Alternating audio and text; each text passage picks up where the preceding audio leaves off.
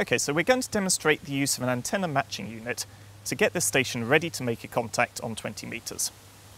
Some radios, like this IC7300, do have an internal antenna matching unit, but that might not be suitable for the full range of antennas that you want to use. In this case, we're going to use an external one. You can get manual models, like this, or an automatic model. Similarly, some of them have an internal SWR meter, or you can add one externally.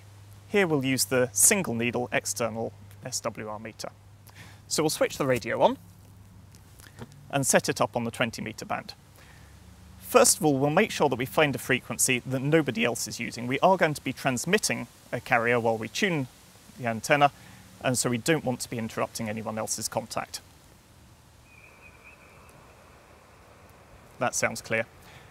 We're going to need to transmit a carrier constantly, so I'll change to the FM mode and also reduce my power level to about 10 watts. You don't want to be transmitting any more power than you really need.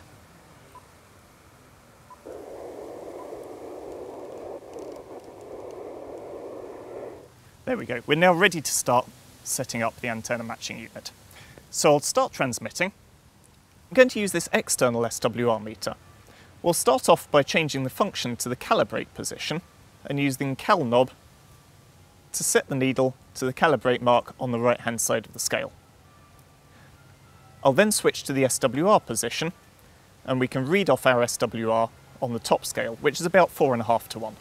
That's not what we want. We're trying to get it down to as close to 1 to 1, or the far left hand side of the display, as we can.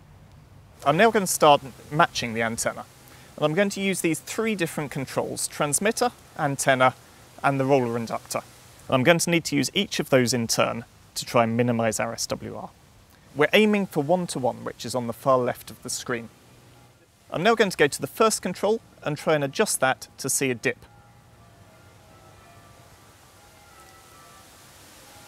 So I've got the lowest value I can using these 2 controls.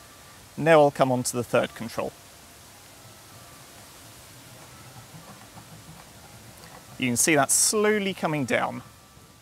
Oh, and now if I carry on, it goes back up. So I'll look for the lowest point and then come back to my first 2 controls.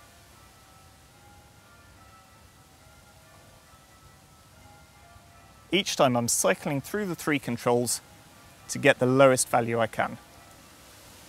And here, you can see if I switch to cal, we're still at the right hand side at the calibration mark. Switch back to SWR, and I'm now at an SWR of 1 to 1. This is now ready to make my contact on 20 meters.